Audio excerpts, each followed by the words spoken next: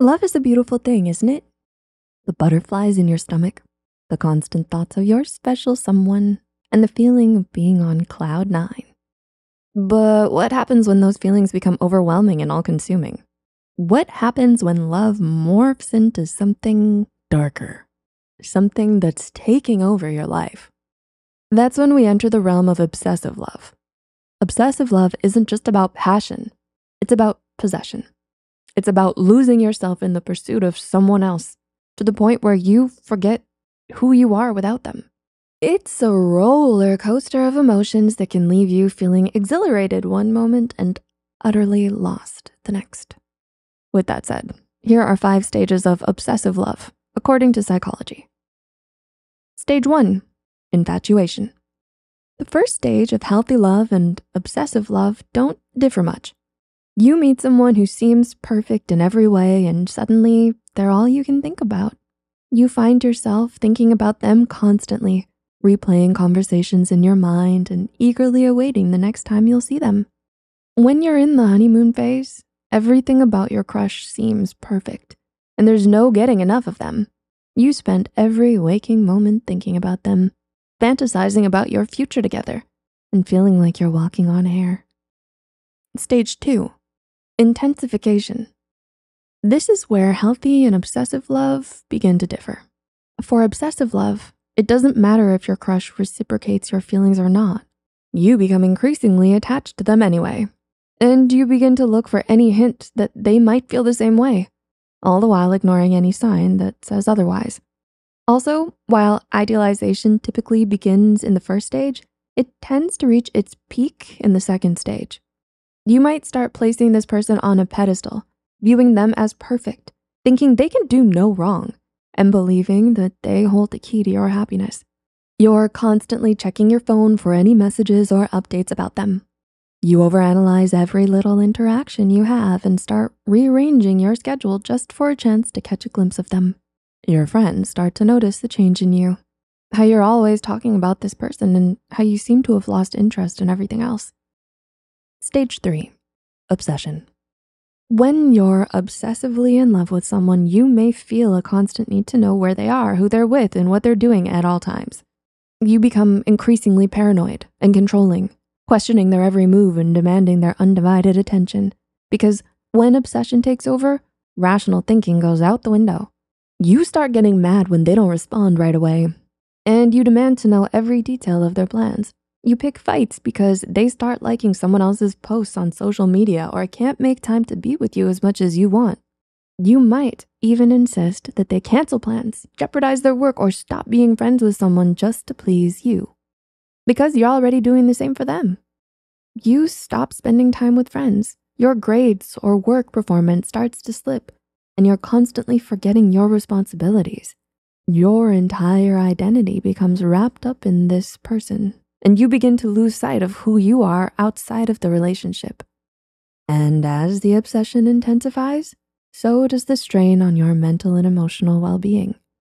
You may experience anxiety, depression, and a deep sense of insecurity as you constantly seek validation from your partner. Your friends and family may express concern for your well-being, but you brush off their warnings, convinced that your love is all that matters. Stage 4, destruction. And so we reach the 4th stage of obsessive love. It's inevitable demise. Things start falling apart fast, and as the obsession reaches its peak, the very foundation of the relationship begins to crumble. Trust erodes, communication breaks down, and both parties are left feeling suffocated and drained. In some cases, obsession can even escalate into more severe forms of control and manipulation, such as emotional abuse, physical threats, or stalking. For instance, they may follow the target, continuously call, stop by the office unannounced, drive by, or even monitor the target. Of course, not all situations will escalate to this extent, but there are other covert ways you might find yourself exerting control over this person, like cyber stalking, trying to hack their account, or spreading rumors about them. It's also common at this point for the idealization to turn into devaluation. This is where your view of the other person shifts dramatically.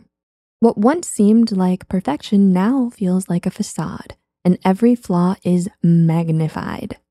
You might find yourself becoming more and more aware of their shortcomings and disappointed by their inability to live up to your unrealistic expectations.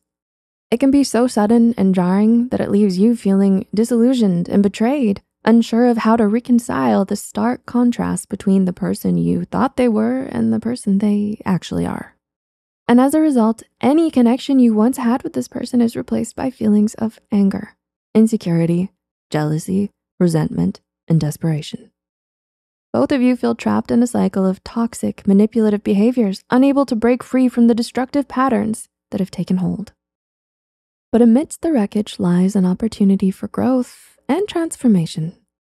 Recognizing the destructive patterns at play is the first step towards breaking free from the cycle of obsessive love and rediscovering your sense of self-worth beyond the confines of the relationship.